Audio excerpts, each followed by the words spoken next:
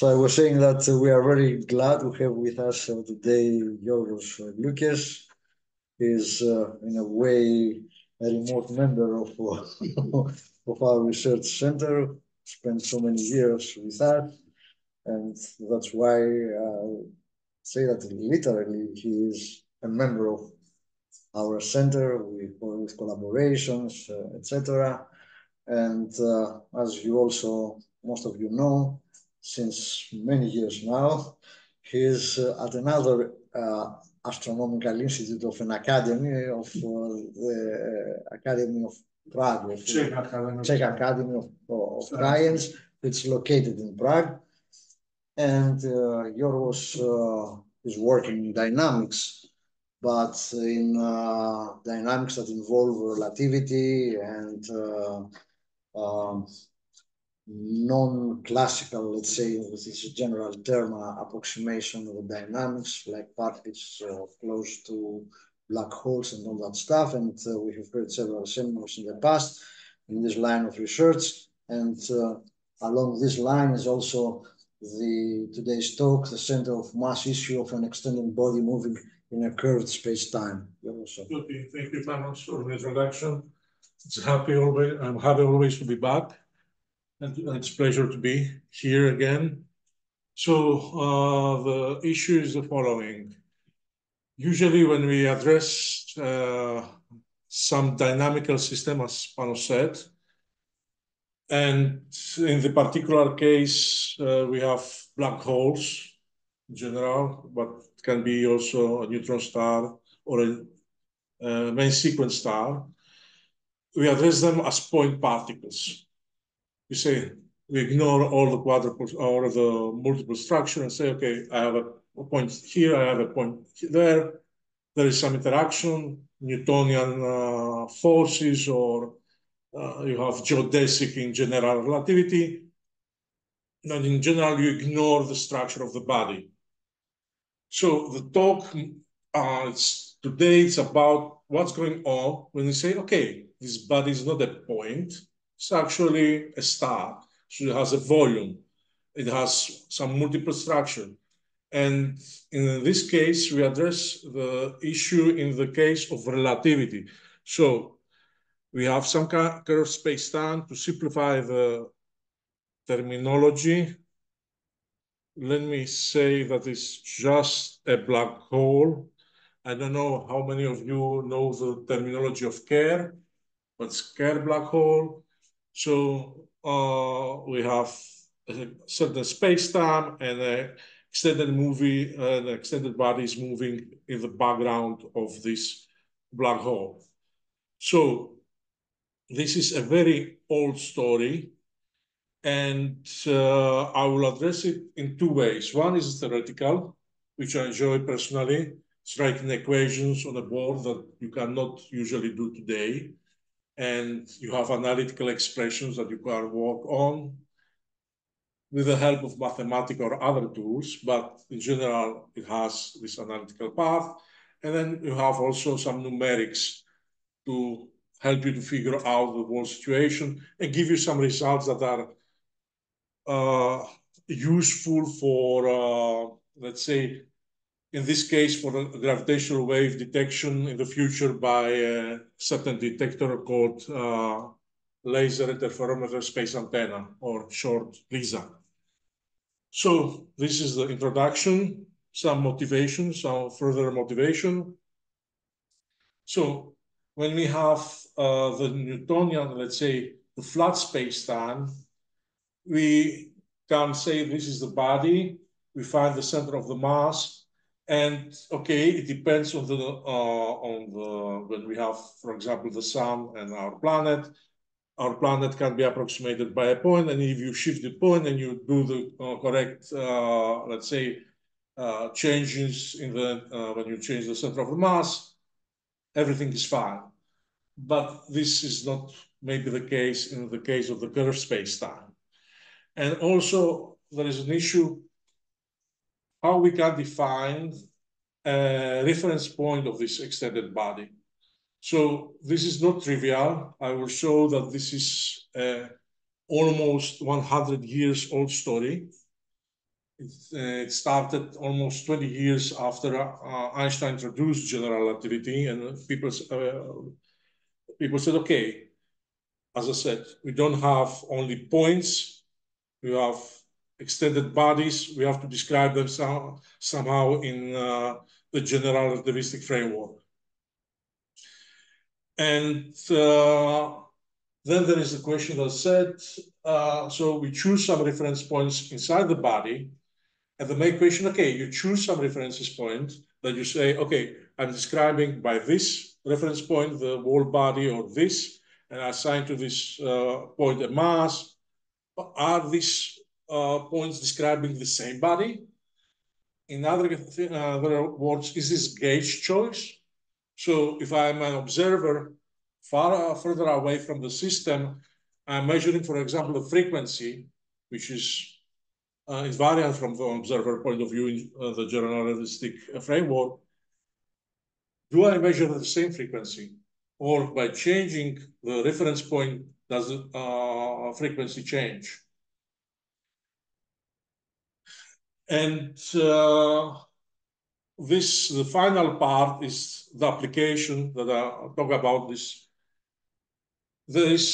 You can have some small discrepancies because always you have some system and you try to approximate it in some kind of framework, but small discrepancies you can sometimes ignore because, for example, if you want to measure this, you don't need to know the measurement of this body up to nanometers. It's enough you take a usual meter and said, okay, this table is up to a millimeter accuracy, but if you have gravitational waves and you have these effects, can these effects, even if they are small enough, have an accumulative effect on the whole observation in order to be specific? In LIGO now, LIGO Virgo is observing the terrestrial observatories are observing black holes which are emerging after a few cycles. So not what we observe is few cycles to be precise. But in the future, LISA, I will show it later with a plot, will observe many cycles. So if you have small discrepancies that you say, okay, 10 cycles, nothing. But if you go to 1,000 cycles, to 10,000 cycles, 100,000 cycles, and you have small discrepancies, these things can accumulate. And then they can have an impact. And this is the question that I want to address. If some things that we will find theoretically, if we applied it in the gravitational wave analysis, will have any, let's say, meaningful impact. I must say that this project is something that started when I left from the Academy from RCIM. I went to Germany. The professor there told me, okay, there is the problem, solve it. I'm still solving it 14 years later. So, so there will be places I will also comment that I'm working on the almost 20 years. So I'm not, with that, what I'm trying to say, I won't give you probably the answer to all of these questions, but I will give you some intuition and some hints, okay? So, as you see, Matheson in 1937 said, okay, how I can address this problem? I have an extended body moving in some black holes, or black hole, then they have even black holes, some curved spacetime, general relativistic framework. What I should do? First of all, I will ignore that the body is actually the secondary body, so I have a black hole or whatever, and the secondary body is deforming the background. So it's a test body. Some body that has certain mass, some multiple structure, but I'm ignoring how this body is deforming the space-time itself. And then I will take the stress energy tensor I don't know if you're familiar with this terminology, but the stress energy tensor is basically some quantity that is describing certain certain qualities and quantities of the body. So if it's deformed, or what is the mass of it, what's the energy density, the pressure, etc. And what I do, I find a point in this body, which is not a trivial task, and then I expand around this point, this stress energy tensor. At zero order, I have the mass monopole, which is what we will call in classical mechanics momentum. Then I have a dipole, which I will use a simple spin. It's how the body spins. And then I have second order, which is the quadrupole. So tidal forces, etc. And the list goes on. And what I do, I find a reference point that evolves with time. The time, this is some affine parameter for simplicity imagined as time, and evolves along a certain word line.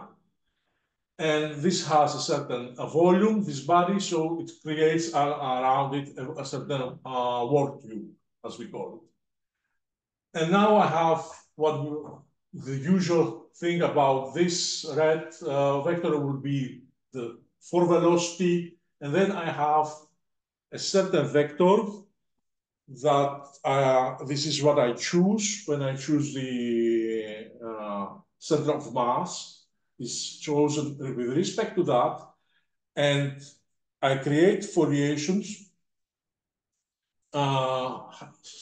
space-like hypersurfaces that are perpendicular to this 4 vector. So this is a 3D animation depiction, but you could imagine that is actually not even 4, yeah, it's 4D, it should be, but it's possible to do it. So this is the time, and then you have the space in different directions.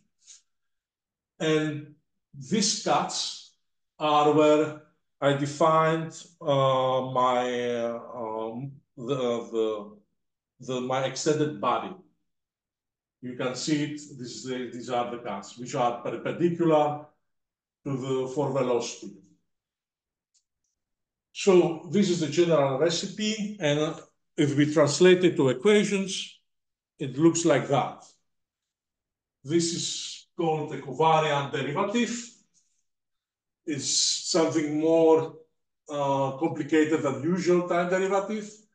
Then you have the Riemann tensor, which is expressing the curvature of the space-time. So how the space-time is deformed. You have the for velocity, the spin we have introduced, and you have now the quadrupole term. And below you have the dipole, and you will see that if you ignore the curvature, so far away from the center of the gravity, let's say if you have a black hole away, you can even ignore these things, and you will see that you have the usual geodesic. But in this case, if we don't ignore the curvature, then all these stuffs appear. And you have, and the dependence, you will see that the dependence of the evolution of the quadrupole term, you don't have an equation of motion. So you have to assign by yourself. You have to find the physics. You will see black holes, neutron stars, how they are defined in certain setups, and then try to tackle them, because the equations themselves don't include them. They include only the monopole and the dipole. So the most people concentrate on the pole-dipole approximation, as we say. And then you have some equations that couple the vector as said, this perpendicular to the hypersurfaces that we have defined before, with the spin tensor. And this fixes the center of the mass, so the center around which we expand our body. So, a simplified version of the whole situation. If we have a flat space-time and we have a rotating body that's rotating along this, and we have different observers. One is not moving at all with respect of the body, which is rotating. Then we have some with some velocity and with greater velocity. Then we will see that the center of the mass, because of special relativity, will shift. So, and will shift towards this edge because of the different velocities of the points in the body. So this is, you can imagine this as the use that we use, so in order to have some schematic understanding of what's going on. And this body cannot be superluminous, so it has there is a minimal radius, which is what we write there, the molar radius, at which the body has to extend in order not to be superluminous. And this is the maximal radius that we can have different center of masses. Three-dimensional body. It's a three-dimensional body. It's just a sphere. But in this case, it can be even this. It doesn't matter. It's just a schematic in order to get an understanding what's going on. So the whole story is about having different set of masses and trying to find, let's say, if when I have a curved space-time and I have a black hole, that I can ignore the curvature of the space-time if these shifts matter in our observations of the end. So there are different choices of spin-supplementary conditions. This is the only one that defines uniquely the center of mass is this. And the others are actually families, which means that you have, even if you have one relation, you can have you have to introduce extra constraints in order to get the center of the mass.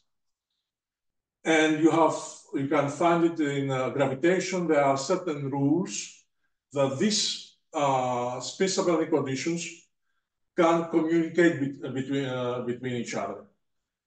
And we'll see an example in flat space-time, but before we go to that, there is a funny question. As a theoretician, you can ask funny question and say, okay, I have an extended body that has certain structure. Can it follow a geodesic? So a geodesic is the simplest orbit in curved space-times. So we have looked at this with some collaborators, and we have found that yes, there are, and this is the curve on the equatorial plane, because if you go off equatorial, it's totally madness, you cannot constrain, and there is a certain relation. And at this, when this happens, all the spin-supplementary conditions, so the different set of masses we examined, coincide. So, and they are at the same point with if we didn't have even a spin. And in this case, actually, the spin is drifted along the geodesic orbit. And here you have radial motion in Schwarzschild. So you shoot directly to the black hole, the central black hole. In this case, you have a special relation. This is the Kerr parameter, is how the central black hole is spinning. And this is the energy of the test body, and this is its angular momentum. So this is a funny treatment that you can do if you're a theoretical physicist. And it has no, I don't know if it has any application actually, but it's fun to do it, to see if things happen. And then you have something that is like let's say, one of the conditions have a funny behavior. It's like the Ptolemaic system. If you don't take the center of the solar system as being as the focus or the center of the center of the sun, and you say the center of our system is the Earth, then you get an extra unnecessary epicycle motion. And this is somehow the same thing. So there is a special spin-circular condition, you don't care about it. And then you get this for different velocities. So remember, we have different velocities in schematic. This is 0.5 with respect to the speed of light, 0.9 with respect to the speed of light. And then you have some initial conditions, and you want to see how it evolves. So the orbit starts here, and we have shifted the orbit here and here. And what you want to see, if they are equivalent, that the phases, this epicyclic motion, will stay in tune. If it won't stay in tune, then the whole thing is not working correctly. This is not a just gauge choice. And in the flat space-time, there is no problem. So as you see, you can progress. This C is just evolving the whole evolution in time. Nothing changes. Everything stays in tune. But if you go to the curved space-time, as is the Schwarzschild, and you do the same trick, I don't know if this is visible. It's starting in tune, and as you progress, it's detuning. You can see it at the end as the cycle closes. And now you can wonder, is a numerical trick? Is it something that I did wrong? Let's do it analytically. And we have done it with, maybe it's your generation, Iasonas Timogiannis. It was part of his master and then PhD thesis. And what we did, we said, okay, we have the frequencies. We can find it analytically with a certain way. And we expand them as a power series in terms of sigma, which is the measure of the spin. And then we see how it's the agreement. So at zero order, which is basically we don't have any contribution from the spin. If you switch off the Kerr parameter, it's basically Kepler's law. Okay? The frequency is 3½ with the radius. So it's Kepler's law. This is a general relativistic correction because you have a Kerr black hole in the center. In the first line, when we go to the first order, everything is the same. And then things start to change. So the Tulciev-Dixon, a certain family from the Maxima Pirani, which is not having this funny motion, this helical motion, which is some epicyclic motion, they are in agreement. But this disagrees. And all the other terms are disagreeing. So what we said, you can have certain laws, how you can shift the things. So what we did, that's okay, this is fine, we expected it, there are different centroids. We should use the law to make the shifts. So what we did is we used the shift in the radial distance. And then what happened is that we have agreement up to third order. This is circular motion around a Kerr black hole. And this corrected, this started to agree with this choice of center of mass up to second order. Great. So if we applied higher order correction, it seems that everything should be okay. So we did that. If I don't want to show you so there are spin corrections, there are centroid corrections of higher order, but what we saw that even if we introduce the correct corrections that we should do when we split between the center of masses, nothing happens.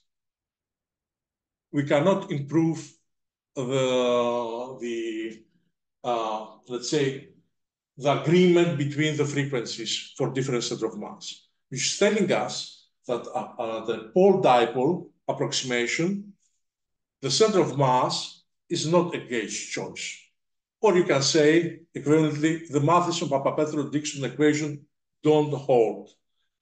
But usually you don't care about, this is the theoretical, let's say, aspiration of this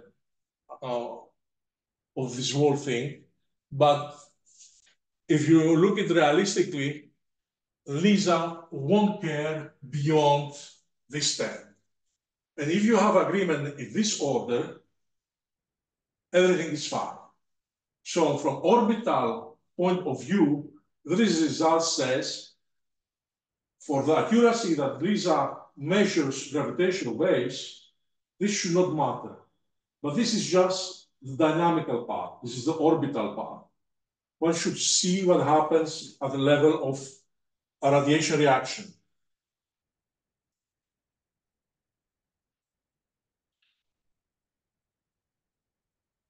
And one of the other funny things, when you have analytical expression, you can find new ways of finding analytical things. So I don't know if you're familiar with the inner stable circular orbit. Basically, I don't know, if you have an effective potential for a black hole, then you have one, this is R, then you have one stable orbit, one unstable orbit. And for certain choices of radius, energy, angular momentum, this becomes the same. And you have an ISCO, which in dynamical term differently stable circular orbit. Why it's interesting? Because when we have an accretion disk, according to the textbook theory, the Kerr parameter, the spin of the black hole, is measured when you see, we find the ISCO. So when you have the black hole, the accretion disk is assumed to end at ISCO radius. And since you know the ISCO depends on the spin of the black hole, so you can deduce the black hole.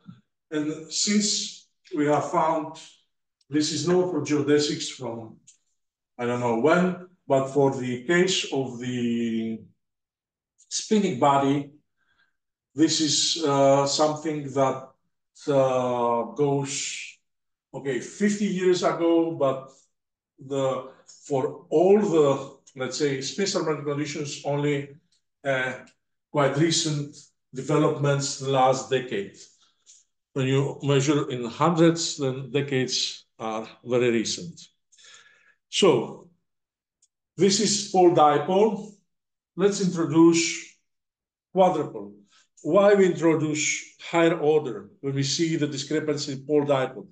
Because you say, okay, if you have, even in, if you have Newtonian forces, and you forget about the tidal forces, then you don't expect the body to understand. So the higher, if you ignore the higher multiples, you don't expect the body to behave correctly. Because if I have a center of mass there, a force that's dragging me there, this hand is feeling stronger force than this hand. This also with the curvature. So this is a tidal force, basically. And if we ignore the quadrupole terms, we're ignoring the tidal forces in this approximation. So the whole idea is, okay, if I introduce more and more multiples to the structure, I should be able to correct the whole thing. And this is only a part. So we take into account just the deformation of the body because of the spin, not because of the curvature itself, or if you, of the Newtonian field, if you want to have the analogy with the Newtonian mechanics. So here you have what you tell. This is the only physical quantity that you should care about. This has been found for a certain space-abundant condition, which is called Kuchev-Dixon. That when it's 1, we describe a black hole. When it's between 4 and 6, it's a neutron star. So we try to introduce this into our scheme and look again at circular motion around black holes. And what we found is that instead of having agreement, we have actual disagreement. You can see even the change. So this is second order.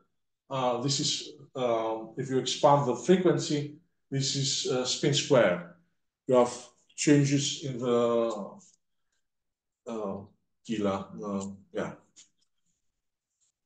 in the curvature of the graph. But we have ignored all the other terms. What we should introduce, the tidal deformation, there are other. So 1, it might be because of that. 2, it might be because when we change the spacetime condition, nobody has told us, nobody has actually said what will be these values. And this might be the source of the difference, because in a work almost 10 years ago, it's not explicitly said, but there are some implications that is showing that when you change the spacetime condition, this equation of state quantity changes as well. But nobody has looked at it at the moment. So this is another open question. So let's go to the internal structure of the body is more homogeneous in the structures inside so if you have neutron star, it has different. You have to have an equation of state. Okay, and therefore you have this 4 to 6 span for the neutron star. This is somehow expressing these differences in different choices of equation of state. So for a black hole, not that it's an internal structure in the body in the sense that it has some voids or some. No. It has, in neutron stars, you have quark gluon plasma. Yes. Then you have, as you go away from the center, the equation of state and the fluid changes. In the black hole is more simple, therefore you have one number, and this is it.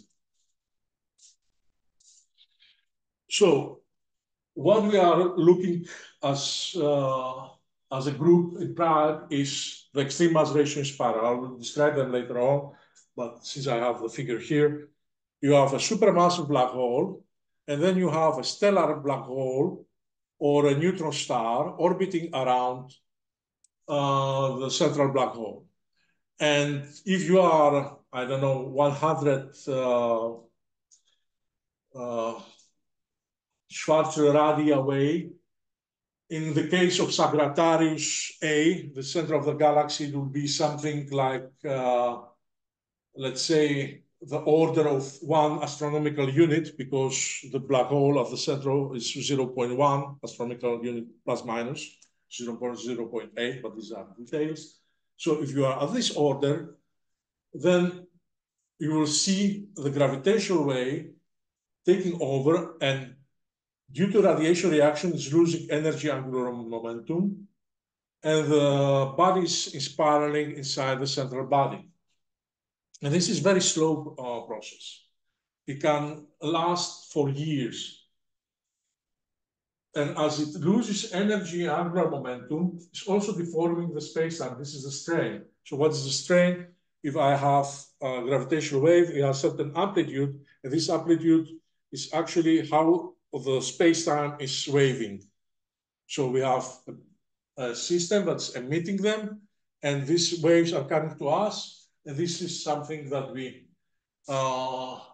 detect. If I can say it in a schematic way, because this is a diverse, so I'm here, mirror is there, So this is the delta, so this is our distance. The way that the distance changes as the gravitational wave passes, divided by our distance, is basically the strain. Okay? So these are very small quantities. These deformations, we don't see our distance changes doesn't change. So, but the gravitational wave detectors will be able to detect them. And you can see I don't know if this is readable. So you have the Lago Virgo, you have another plant from Japan, the Seago, gravitational wave detector, you have LISA here, and each of them have different sources. And basically, I cannot remove your screen sharing, probably. Let's see if this moves more. Right, panel, what will happen? No, remains. Move it up. Move it up. Let's pick it up from the green place. Somewhere, just right. Okay. So these are the frequencies. So we start from hertz, we go to millihertz, and these are nanohertz. At the gravitational wave observatories, the terrestrial ones are able to operate above hertz because of the seismic activity of Earth. Therefore, we need spaceborne or space-based gravitational wave detectors in order to be able to detect something that is below hertz. And the masses, as we go to this side, increase. So here we have stellar mass, black holes or neutron stars. Here we have something that goes 10 to the 4, 10 to the 3, 10 to the 4. Here is 10 to the 5, 10 to the 6. And here you go, something goes to 10 to the 9. So as you go along this line, you could imagine also the masses of the object that you observe to increase. And here you have all the things that will be observed by, or supposed to be observed by LISA, which are supermassive black hole mergers. We'll have so many white dwarfs binaries that actually there will be a stochastic noise and preventing us from having good detections of certain, so there are some noise, they will introduce some noise. And you have extreme mass ratio spirals. And actually the most challenging things to detect will be the extreme mass ratio spirals because they live at the bottom of the sensitivity curve. So this is showing up to which level we will be able to detect. And the extreme mass ratio spirals actually live at the bottom of this barrel. And we will have them simultaneously. So all the signals from the supermassive black hole mergers, the white dwarfs, neutron stars, whatever is in the sky in a certain distance, we will be sending us simultaneously signals. So today we have with terrestrial observatories, we have the current problem is, okay, we have some noise, and we want to get the signal from the noise. Here, the problem is we will have too many signals at the same time, and we want to detect them all. And there are different strategies. So detect first the most heavy ones, which are supermassive. Then whatever remains, get the stronger one. I don't know, black hole binaries from our galaxy or nearby galaxies. And then whatever is left should be for extreme mass ratio spirals. Or create a global template, which means that you introduce everything inside. And these templates that I'm talking about is this thing. So in order to detect gravitational waves, what you have to do, you have to create these waveforms, what we call templates, and you have to match them with your signal, which is called match filtering. If you imagine it's like Fourier, you have a series, you choose different frequencies, and when you get the correct one, you have a peak. Here is more complicated, but the schematic, the principle is the same. You have different templates, you pass them through the signal, and through Bayesian statistics, you get the correct answer, or the probably most correct answer. So this will be the problem with the detection of extreme mass ratio. They are at the bottom of the barrel.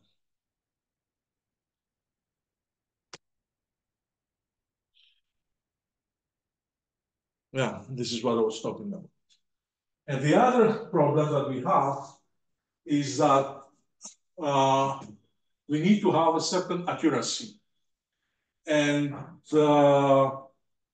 as I said before, if I want to measure a table, I can use a usual meter. I don't need to go to nanometers. And this is the same question that is posed here. We have something that we call phase. So this is the waving that you see in the previous plot. And if you have 10 cycles, a small discrepancy, you don't care, because a very small, as I would say, something is relatively 10 to minus 6 with 1, and you take 10 times 10 to minus 6, who cares? But if you have 10,000 cycles, this will become 1.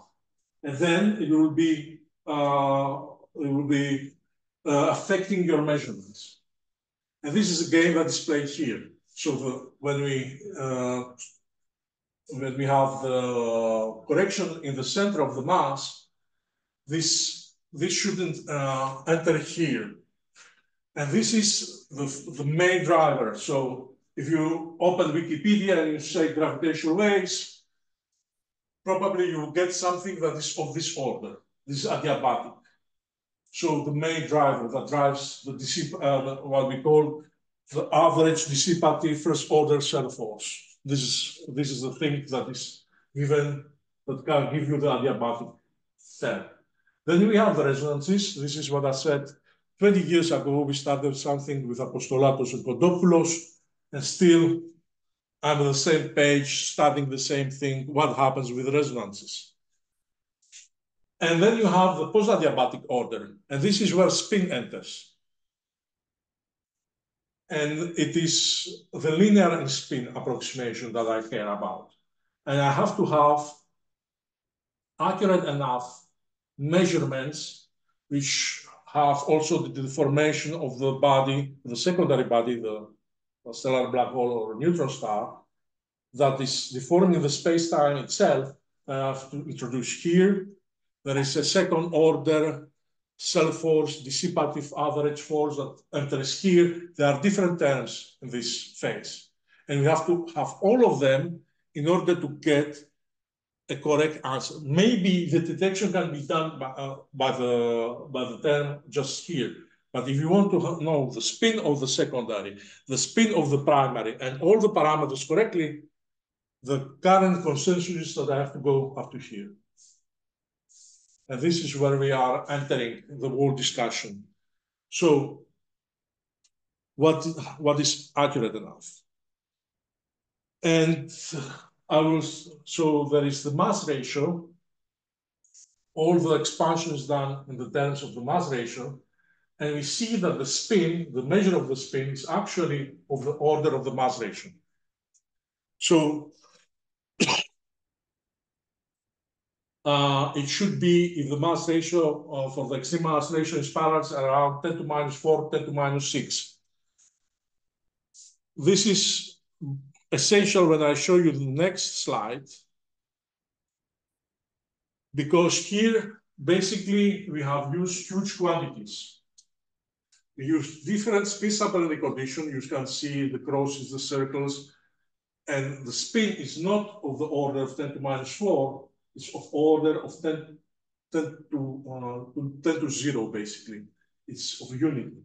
So exaggerated the value of it in order to see any discrepancy. And what we have seen, using different spin stability conditions and computed the fluxes. Flux is the rate by which the energy or the angular momentum is lost. Here you see the fluxes here are of the energy. And what we see is that it doesn't really play any role, because all the way around, so here you are away from the black hole. This is basically a reparametrization of frequency. So instead of X, you can see the frequency itself. And as I approach here, I approach the black hole, the central black hole. And you can see that all the things are plus minus, apart from these red circles, are in agreement. And this is for very exaggerated values of the spin. So from the point of view, so we have seen the orbital frequencies themselves, and we said what we need is linear. From the orbital point of view, for circular orbits at least, we don't see any problem. At the point of view of fluxes, the indication is the same. The shift in the center of the masses should not play any role.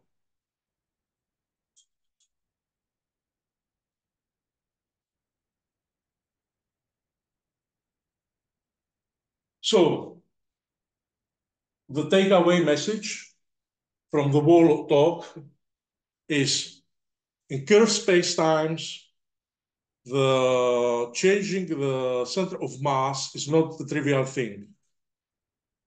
And it can introduce in your modeling some inaccuracies from the theoretical point of view. Are these inaccuracies something that can impact your measurements by LISA? No. This is plus minus the whole summary of the whole thing.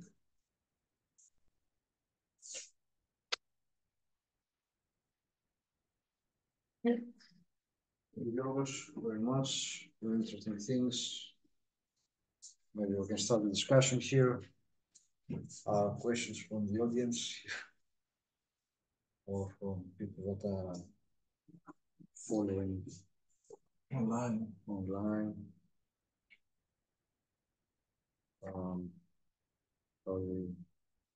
I don't think people will follow online because the big data I realized is when this is a LISA symposium in Dublin. So all the people interested in LISA and science are now in Dublin, and they have a hybrid form of conference. So probably more everybody will be tuned with the LISA symposium. I don't see any. Wait, we have to check it here. Go down. Oops.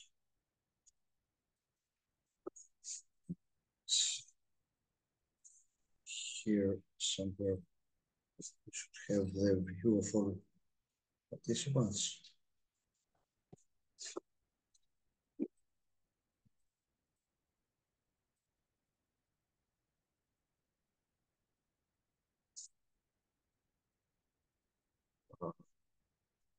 There is now that we can see the participants that.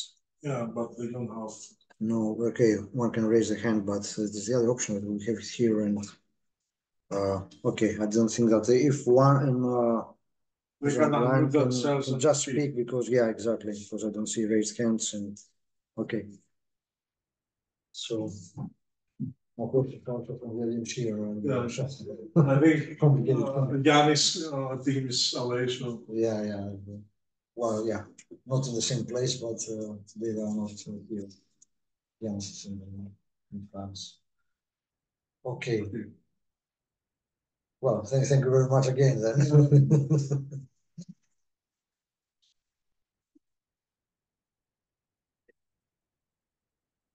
For the discussion there will be plenty of the record. For other topics, I think more directed to the σχετικά με το Ινστιτούτο Δυναμική, resonances,